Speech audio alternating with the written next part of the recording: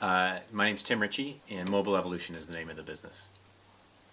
And what does it do?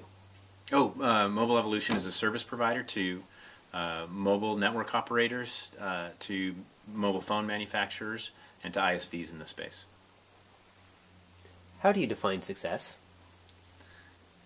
So we've talked about this a long time ago, so I've been thinking about this question, and I'm trying to think of some super interesting answer, but I think when it comes down to it for me, I define success by setting and achieving objectives.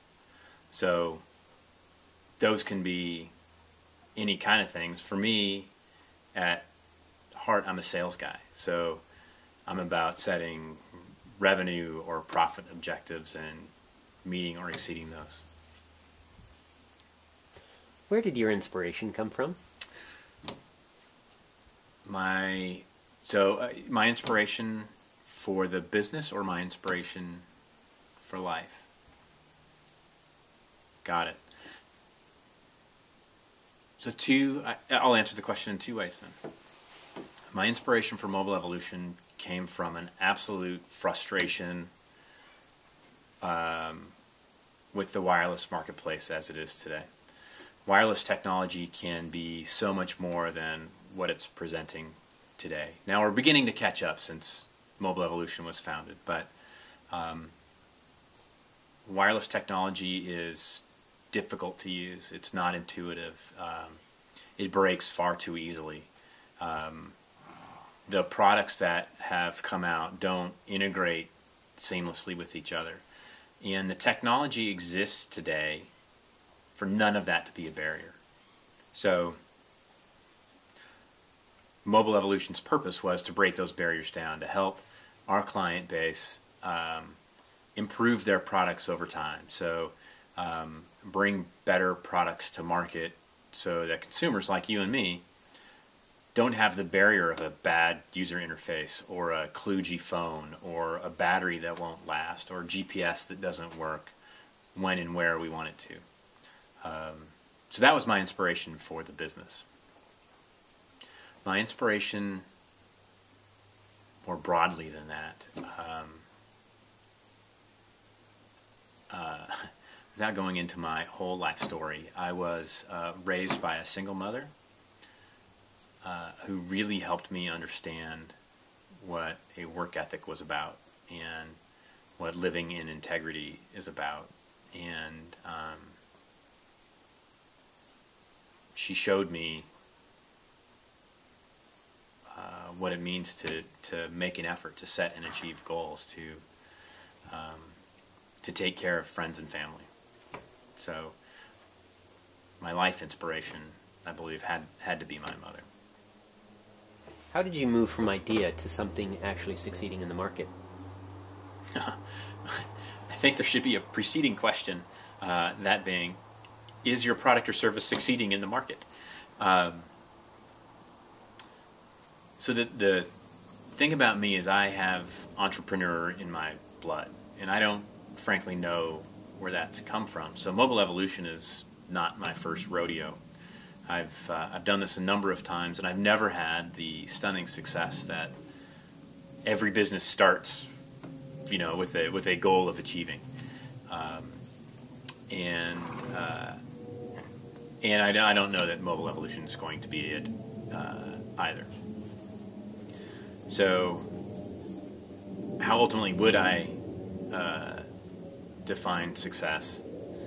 I would define it as at the end of the day, being satisfied with my effort and the results that those bring. Whether that's, as I mentioned earlier, whether that's hitting a revenue target or improving the wireless market space, which was kind of the vision for MobilEvolution, it would have to be one of those things, right? So, if at the end of MobilEvolution we had achieved fundamental positive improvement in the wireless ecosystem, that's what I would have defined as success. How did you organize your team? Yeah, so I talked in the response to the last question about some core learnings that I had from this startup experience. A second core learning that I had from the startup experience was that we had a very short runway. It was personal investment and sort of personal sacrifice from my partner and myself to get this business up and running. And in fact, we did. We were very lucky with some of our early wins. And we got the business up and running and cash flow positive very quickly. But we never had a comfortable enough runway to really take the business big and to develop the team that the concept probably deserved. So it was a very small team. It was me full-time. It was a couple other employees full-time.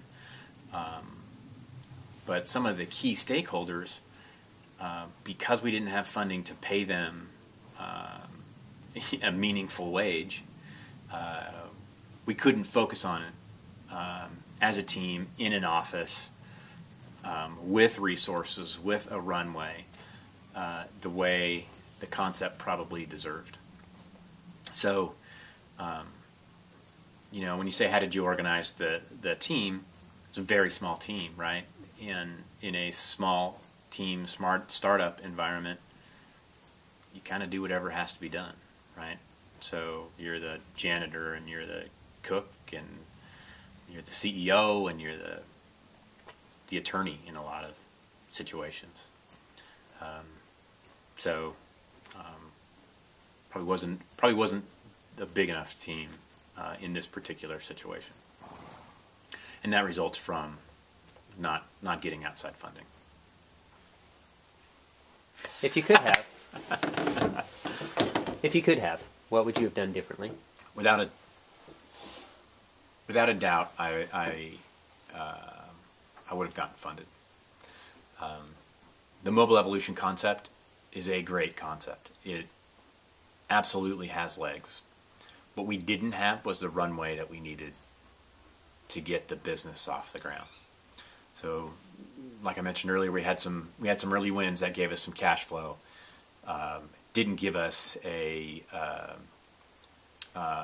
enough to get us through months of long sales cycles with Fortune 500 companies and mobile network operators that take a long time to make decisions, and big ISVs and big phone manufacturers.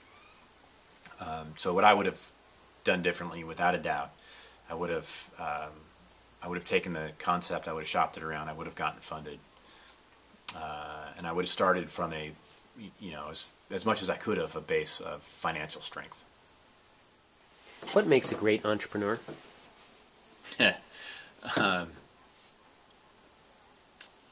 A great entrepreneur needs to be fearless. They need to be kind of dense. In addition to that, because I think anybody that's sane wouldn't do it. Right? It's this really challenging experience to go through, and there's a lot of struggle, there's a lot of heartache,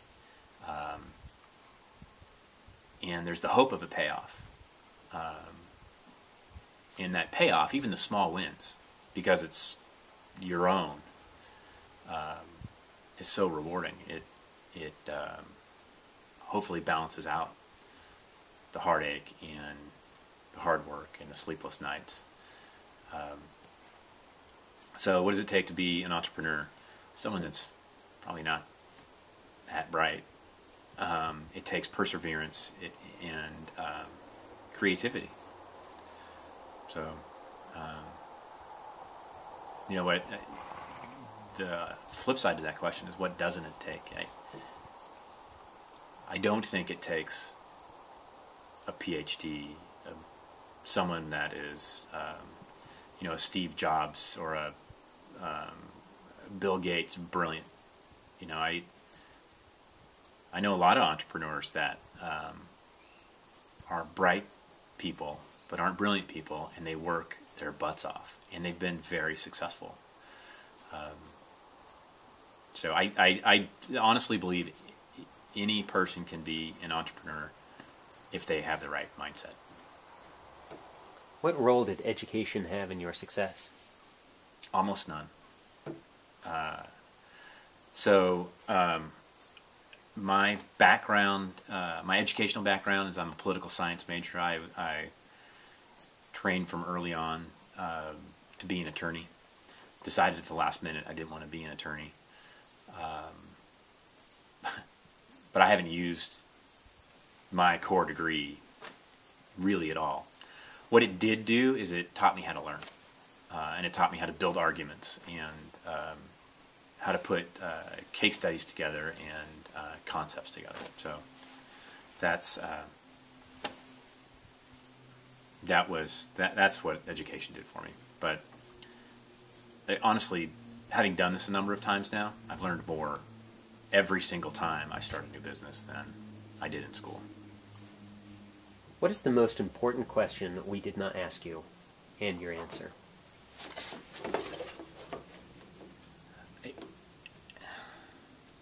I think the most important question that you could have asked that you haven't yet is, what does it take to be a successful entrepreneur?